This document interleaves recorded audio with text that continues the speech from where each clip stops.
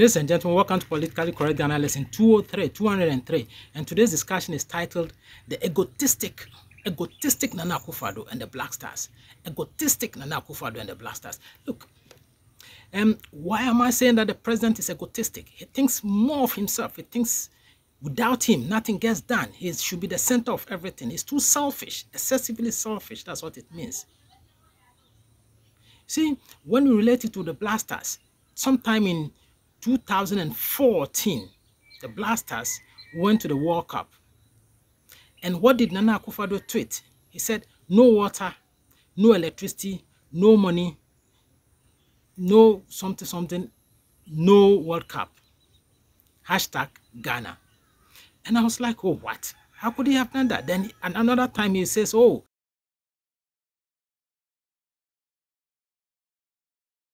they should give off their best. He is not just being oxymoronic. Don't think that Akufo-Addo is being oxymoronic. The president is not being oxymoronic. In those times he was in opposition. That if it was not him in power, then it shouldn't be. That's what it means. And that is what makes him egotistic, if not narcissistic. See, let's put things right. The Backstars have heard our cry that they shouldn't go to camp in South Africa, which is a big plus to them. I salute you, I respect you, the sports minister, and then Ket Okreku, the GFA boss, for listening to our cry that you don't need to go to South Africa before going to Abidjan.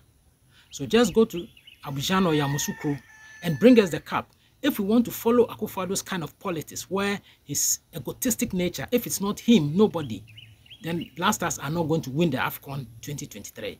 But go in and give off your best, Backstars. We are behind you. Victory should be yours. The name is Kwame Afaglo. Thank you.